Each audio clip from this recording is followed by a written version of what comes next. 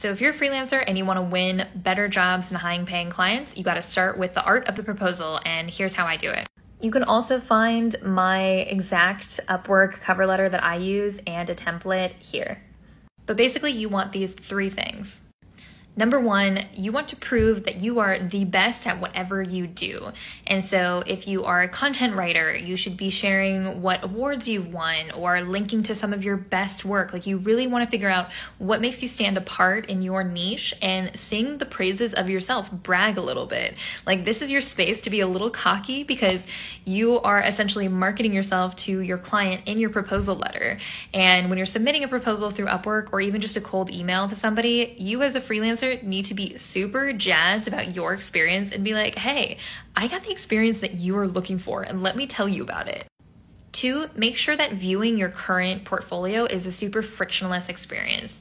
Make sure that you have all of your portfolio items in a PDF that you can send to them or on a website that they can click the link and then they get it. You don't want to make them dig too much, so make sure that wherever you send your potential client, they're going to easily be able to see what they need to see to hire you. Even better if you include your portfolio and a recommendation for them to read a blog post that's similar to the kind of style that they're looking for, or making sure that you can kind of air traffic control them so that they can see something and be like, yeah, awesome, that's exactly what we're looking for. Tip number three, make it so easy for them to hire you. Like, seriously, instead of them having to ask you, what's your rate, what's your availability, like, can I schedule a time to meet, send them your calendar link, tell them your rate, tell them your availability, and then tell them what they can do for next steps. You can be like, we can hop on a call, or we can just get started and you can hire me. And you can hire me by, this is my rate, this is what we can start with my deposit, or this is as many hours they'll need for this, and then you'll send me XYZ, here's my type form for new clients, like, let me know and we'll get started.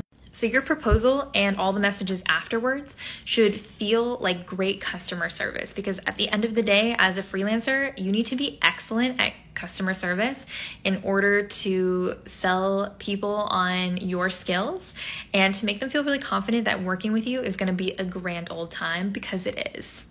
Check out my profile for more videos and resources on freelancing.